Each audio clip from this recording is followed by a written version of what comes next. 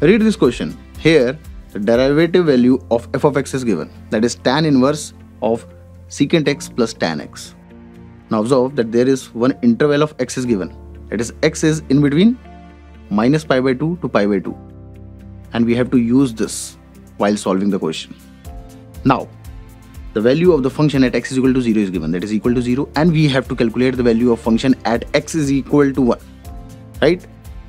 Now basically we are going to solve this question with 3 approaches.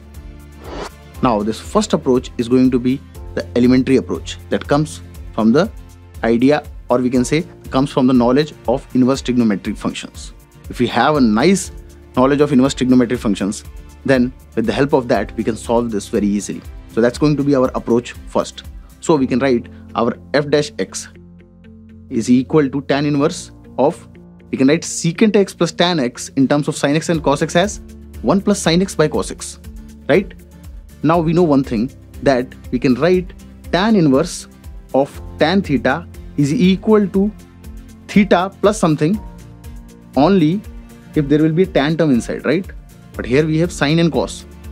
Now what we can do, we can use half angle formula, right? And we know that we can write sin x is equal to 2 tan x by 2 by 1 plus tan square x by 2, right? Similarly, we can write cos x is equal to 1 minus tan square x by 2 by 1 plus tan square x by 2. Now we can put it here, and after rearrangement, our f dash x will be equal to tan inverse of 1 plus tan of x by 2 whole square by 1 minus tan square of x by 2. Observe that from numerator and denominator we can cancel out 1 plus tan x by 2, right? Now our f dash of x is equal to tan inverse of 1 plus tan x by 2 by 1 minus tan x by 2, right? Now observe that this 1 in the numerator we can write that as tan of pi by 4, because tan of pi by 4 is equal to 1, right? And we can write it here also. So basically you can observe that this is like tan of pi by 4 plus tan of x by 2 by 1 minus tan of pi by 4 times tan of x by 2. And this we can write as tan of pi by 4 plus x by 2, right? So now our f dash of x is equal to tan inverse of tan of pi by 4 plus x by 2. Now we are not going to write this directly as pi by 4 plus x by 2. Why? Because from the knowledge of inverse trigonometric function we know that tan inverse of tan theta is not always equal to theta, right? For that we need to check the interval of the argument, interval of basically theta. So here we can use this given information. Here it is given that x is in between minus pi by 2 to pi by 2, right? So from here we are going to get that x by 2 is going to be in between minus pi by 4 to pi by 4. Now our argument is x by 2 plus pi by 4, right? So let's add pi by 4. So now our argument pi by 4 plus x by 2 is going to be in between 0 to pi by 2. And tan inverse of tan theta is equal to theta in the interval 0 to pi by 2. So from there we are going to get that our f dash of x is equal to pi by 4 plus x by 2. Now we need to calculate f of x. And we know that integration is reverse process of differentiation, right? So by that idea we can say that our f of x is basically integral value of f dash of x, right? Now what is f dash of x? F dash of x is pi by 4 plus x by 2. Now by linear nature of integrals this will be equal to integration of pi by 4. Now pi by 4 we can take outside of the integration. That's going to be just integration of 1. That's going to be x plus integration of x by 2. This 1 by 2 we can take outside of the integration. So that will be just integration of x. That's going to be x square by 2. Right? So our value of f of x is equal to pi by 4 times x plus x square by 4 plus c.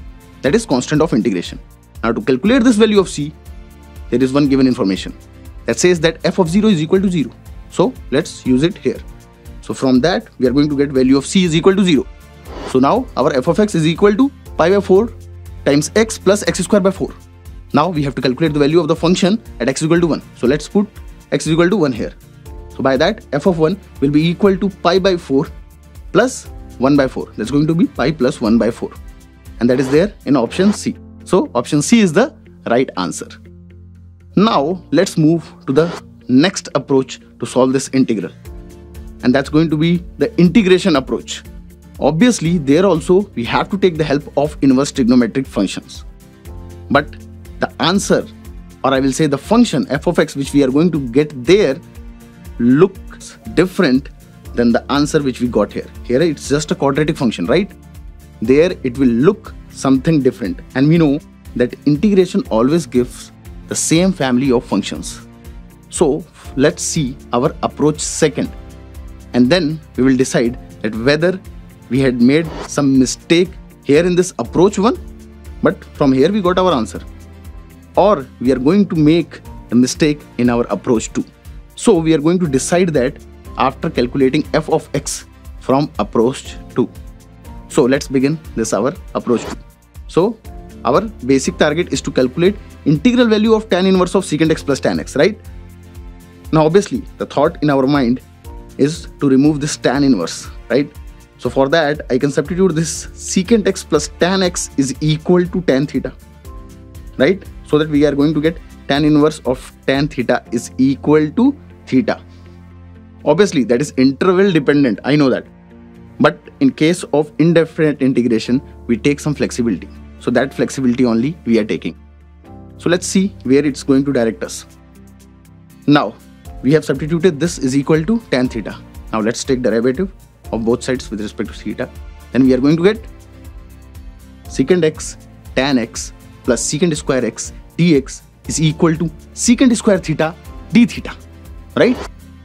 Now here we can take secant x as common. Then this will be secant x plus tan x. And we can write secant x plus tan x as tan theta, right? So we have secant x dx is equal to secant square theta by tan theta times d theta. Now we have to completely change our variable of integration, right? So basically we have to change this x in terms of theta. Now here we have one remaining term, that is secant x. Now how we are going to substitute this?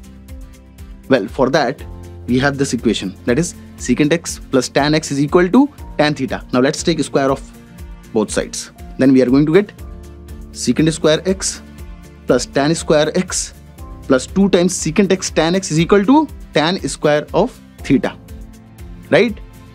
Now what we are going to write this tan square of x in terms of secant x if you want. We can write that as secant square x minus 1. Now this minus 1 we can take to the other side. So this side will become now 1 plus tan square theta. Now what is 1 plus tan square theta? That's going to be secant square theta, right? Now here we can write this as 2 times that we can take common secant square x plus secant x tan x. Now here we can take secant x as common. So that will be secant x plus tan x. And that we can write as tan theta, right? So from here we can write secant x is equal to secant square theta by tan theta by 2, right? Now we can make this substitution in here, right? So from there we are going to get this as secant square theta by 2 times tan theta times dx is equal to secant square theta by tan theta times d theta. Now we can cancel this secant square theta tan theta, right? Now from here we are going to get dx is equal to 2 times d theta, right? So now our integral value is basically equal to theta times 2 times d theta. Now 2 we can take outside of the integration. So this is basically integration of theta with respect to theta. And that's going to be theta square by 2. Now this 2 will get cancelled out, right? Now what is theta? We can see that theta is basically tan inverse of secant x plus tan x, right? So our function f of x is basically equal to tan inverse of secant x plus tan x whole square plus some constant of integration, say c1, right? Now see, this is looking something different, right? Now let's use the initial value, or I can say let's use the given information that f of 0 is equal to 0. So if you're going to put f of 0 is equal to 0, then this is going to be tan inverse of secant of 0 is going to be 1 plus tan of 0 is going to be 0. So that's going to be tan inverse of 1, and that is pi by 4, right? So from here we are going to get C1 is equal to minus of pi by 4 whole square. Now this expression is actually looking different from the function which we got in our approach 1, right? Well, to convert this also in that form, we have to again take the help of inverse trigonometric functions. Now observe that in approach 1 we have written tan inverse of secant x plus tan x as pi by 4 plus x by 2, right? So in this approach 2, our f of x is equal to basically pi by 4 plus x by 2 whole square minus pi by 4 square. Now if you are going to open this square, this is going to be pi by 4 square plus x by 2 square plus 2 times pi by 4 times x by 2. Now observe that this pi by 4 square will get cancelled out. And from here we are going to get our f of x is equal to pi by 4 times x plus x square by 4, right? And here also if you are going to put x is equal to 1, then again we are going to get this as pi plus 1 by 4. So this is also representing same family of functions. Although it was looking different, but ultimately this got converted to the same form only. Now let's see the third approach. That third approach, we are going to calculate the integral value of this tan inverse of secant x plus tan x with the help of the method that is integration by parts. Why? Because if you remember that we have calculated the integral value of tan inverse of x with the help of integration by parts. So this also we can calculate with the help of integration by parts, right? By keeping first function as tan inverse of secant x plus tan x and second function as 1. So by integration by parts, this will be equal to tan inverse of secant x plus tan x times integration of 1, that's going to be x, right? Now minus integration derivative of first function, that's going to be 1 by 1 plus secant x plus tan x whole square, because derivative of tan inverse of x is 1 by 1 plus x square. Now by chain rule we have to take derivative of secant x plus tan x also, and that's going to be secant x tan x plus secant square x, right? Now obviously multiplied with integral of 1, that's going to be x, right? Now let's simplify this expression which is multiplied with this x. So in numerator it is secant x tan x plus secant square x. Now in denominator it's 1 plus, now let's open this square, that's going to be secant square x plus tan square x plus 2 times secant x tan x, right? Now we can write 1 plus tan square of x is equal to secant square of x, right? Now this 2 we can take outside of the integration, right? Now observe that in numerator also we have secant x tan x plus secant square x, and denominator is also secant x tan x plus secant square x. That will get cancelled out. So now this will be just 1 by 2 times integration of x. And what's going to be integration of x? It's going to be x square by 2, right? So by this our function f of x is equal to x times tan inverse of secant x plus tan x minus x square by 4 plus obviously constant of integration. Say let's name that as C2. Now this is also looking different from the function which we got in approach 2 initially after calculating the integral value, and different from the function which we got in approach 1. Now here also let's apply this, that f of 0 is equal to 0. So from there we are going to get C2 is equal to 0. Now here also we have to take again the help of inverse trigonometric functions, and from there we can write this tan inverse of secant x plus tan x as pi by 4 plus x by 2, right? Now by that our this function f of x is basically equal to, this is going to be x times pi by 4 plus x square by 2. Now this is minus x square by 4. So from here also we got f of x is equal to pi by 4 times x plus x square by 4. Now if you are going to put x equal to 1 here, then we are going to get f of 1 is equal to pi plus 1 by 4. Now here also we got the same answer. So we can observe that initially we got these three functions, but all three of them actually represent same family of functions, and with the given initial condition, that is f of 0 is equal to 0, we can say that they all represent actually same function in that particular interval of x, that is minus pi by 2 to pi by 2. So hopefully you have understood this question and all of these different approaches.